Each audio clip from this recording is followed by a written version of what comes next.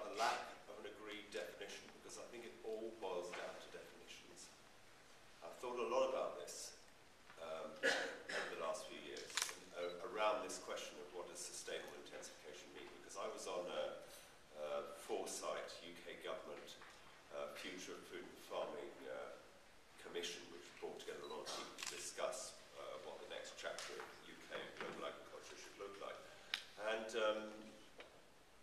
even though there was a 400-page report published, when it finally came out, and I didn't have prior sight of it, even though I was one of the people who was kind of around the table, because it was all written by civil servants, as you can imagine, there was no definition of sustainability in it.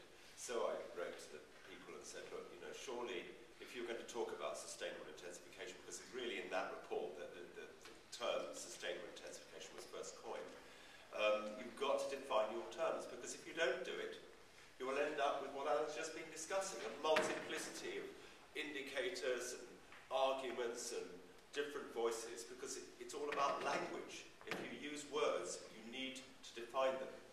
So I thought about this and mused about it, and I thought, well, this is interesting, because if I go back 41 years and ask myself the question, what drove me to start farming in West Wales?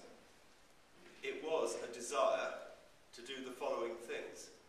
And this is an ongoing discussion, but what I think we wanted to do, and our incredible naivety as a bunch of hippies that ended up there with a, you know, at the end of a story which I haven't got time to tell you about, but some of you know anyway. We wanted to produce as much food as was consistent with the principle of preserving natural capital of air, of water, of biodiversity, of soil. We wanted to minimize our use of non-renewable external inputs, of course, fossil fuels, other non-renewable inputs, and we wanted to build, I'm sorry, they're all going through, I do beg your pardon, they're not supposed to be doing this, well, they'll get to the end, presumably, and then you'll because I'll have to go through them again. So, Phil, can we get back to the, when we get to the end of what I'm going to say, can we run them again? Okay. I think we'll probably run through. We want to, is it just on a loop? Yeah, maybe. Yeah. Okay, well, can we stop it? It's not a presentation. I think it's just a presentation. Yeah, well, I can't edit it. Okay, well we'll just let it run. But we want to address the issue of pollution, to minimise pollution, which of course means avoiding the use of fertilisers and pesticides, which we've done for 41 years on our farm. We want to address the question of systems resilience, minimise its vulnerability to external shocks. And we want to address the social and ethical and cultural dimensions, which means thinking about relocalising, I think, food systems to protect against sudden external shocks, and to take other steps in relation to the scale of the farming system, which will ensure that, for instance, just to pick an example, our cows can walk to grass and back between milkings. It seems to me that's all about appropriate scale for sustainability. And I thought to myself that these principles actually define what we started to do initially before the development of organic standards, or more or less before the development of organic standards, and then subsequently they informed what we did. So I'll jump in now, unfortunately halfway through the cycle, but maybe I'll let it get to its end. So we arrived there, and we set about doing that. We bought a foundation herd of 30 cows, and we started milking them, and we moved in a very halting and still continuing way towards the system we've got today, which I thought I'd describe to you, and I'll have to go very fast because this is on a 6-second lapse or something. It'll be very difficult for me to keep up with it, but I'll do my best, and that'll probably keep me to time. So we have about 300 acres of land farmed today. It's had no fertiliser or pesticides for 41 years. We're minimising the use of veterinary products. We don't use antibiotics in the udder of our cows at all, because we're trying to promote positive health through good, sound husbandry. And of course, that's what the founders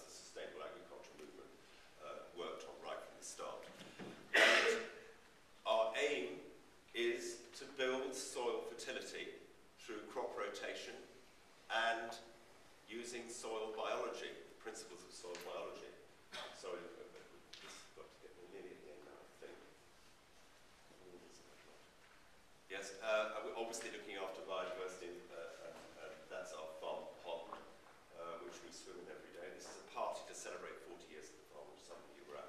Right now we're at the beginning. My family, 2 years ago, that's our new milking parlour. We've done a lot of capital investment in the last couple of years. Here's our cows, now 85 ayrshires, all the milk going to make a single farm cheese called Havod and cheddar cheese. Here are the cows. This is most of these pictures are taken this year. We've done a lot of investment in holistic grazing management because I've come rather late in life to the conclusion that you can build the fertility of soils by paddock grazing. So we put in a mile of tracks, we put in electric fences, we put in water systems, and the aim is to mimic wild herds of herbivores, which is the Alan Savory's observation, which gave rise to his principle of holistic grazing. Through that, we've realised we can take our productivity of our pastures to another level. It's all based on clover, of course. That was a field of dandelions. There's an interesting discussion about the role of weeds and what they play in the system. We cut the lays for silage. We're producing this year. Our aim is to be as self-sufficient as possible in our forage, in our bedding. This is oats and peas, which we grow and feed in the form of muesli for our cows because we're trying to be self-sufficient in not only nutrient cycling, but also animal feed and bedding. So we're growing oats and peas, we're rolling into the Danish roller mill, feeding it to the cows, supplementing it with concentrates. We're now more than 50% of our concentrate ration grown on the farm. That's the combine, that's the harvester actually last year. And here's the straw. In addition to straw for bedding, we also bale rush hay from the Holden road called Havod, and that was the rush hay bale this summer, which we're using for bedding for the animals in winter. And here's the cows coming in for milking. And the milk is in this milking parlour, which interestingly was the parlour of Rachel's Dairy. That's a social question because, of course, Rachel's Dairy went out of milk, so we got their older breast parlour. There's my son Ben, hopefully the next generation of milkers. Is he enjoying it? It's a discussion. There's my older son Sam, his wife Rachel, the cheese makers. And we're now making over 1,000 litres a day into cheese, and very little milk is being exported. This is our attempt to improve our nutrient cycling, and there's the finished product, which only got roofed about 2 weeks ago. We're hoping that that will morph into an anaerobic digester because, of course, we're interested in renewable energy, and that's one of the aims of the farm. I advise JCB. My two sons love that machine. I love it too. It's amazing how it's transformed our capacity to handle equipment. There's the farm party at the end of last year. So we can halt that now rather than it just going on.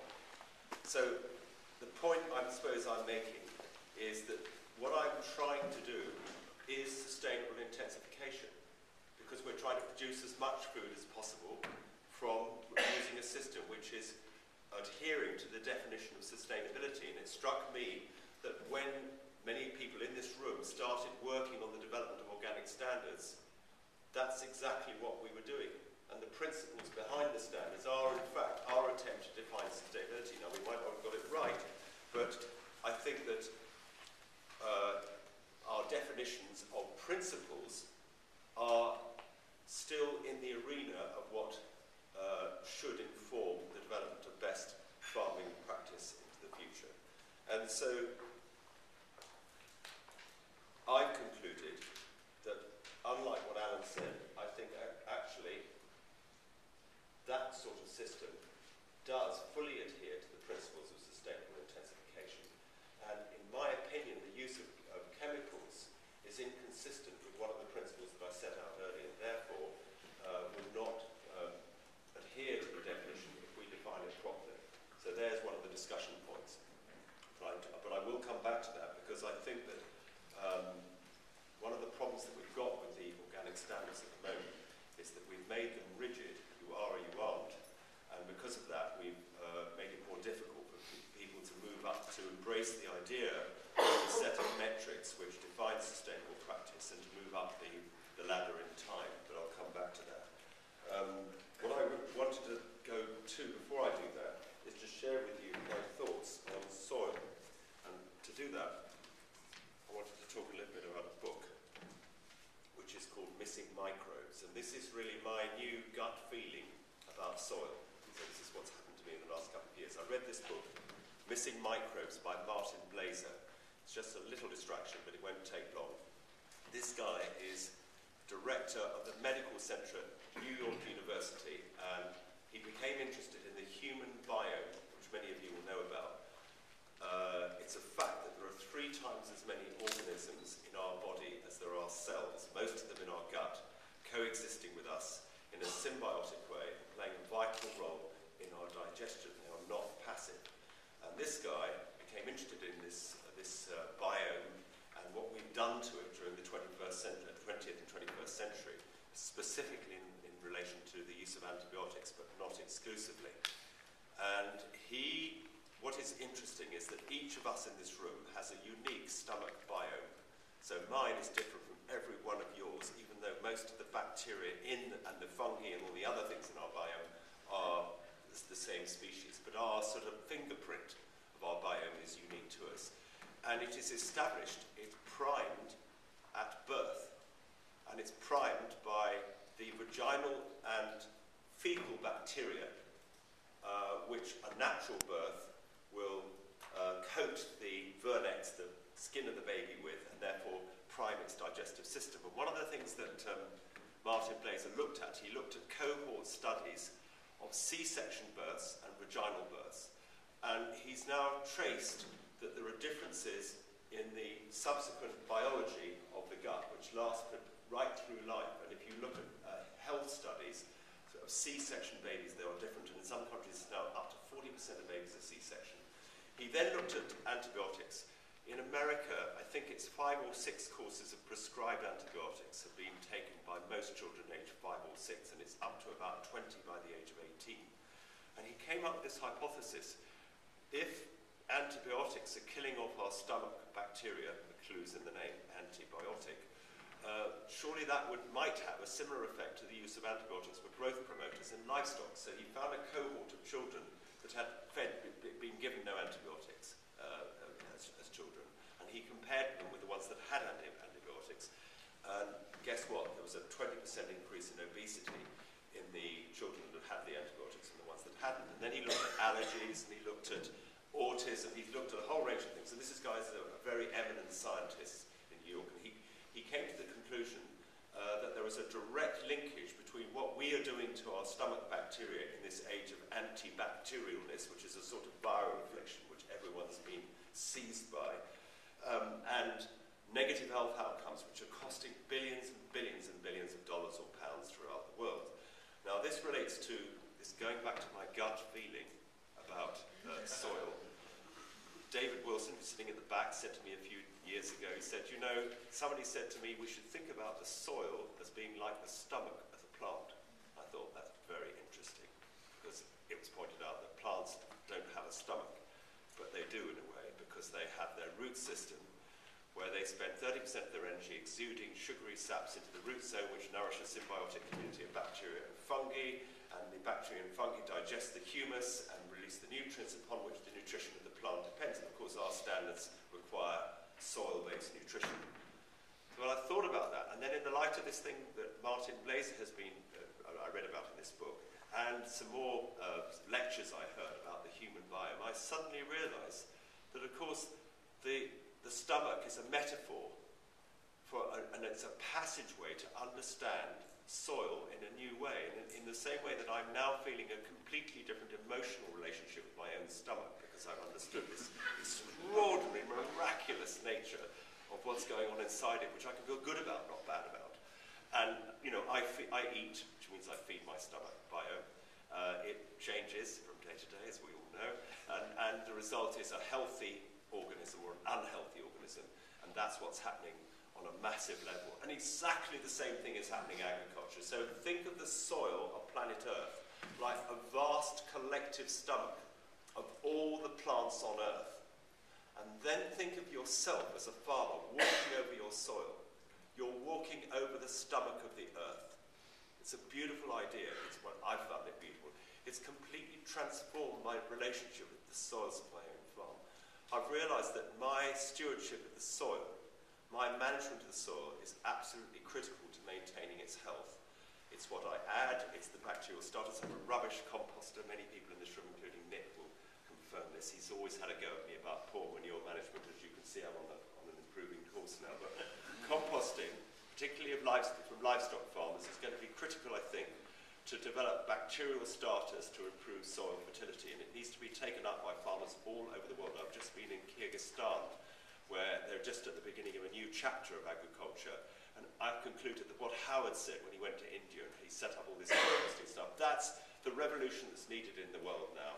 It's all about soil, it's about biology, it's not about chemistry, and it's about us getting better at building soil fertility. The whole thing is actually about that, and of course, as Peter Seger continuously reminds me, 2015, Year of the Soil.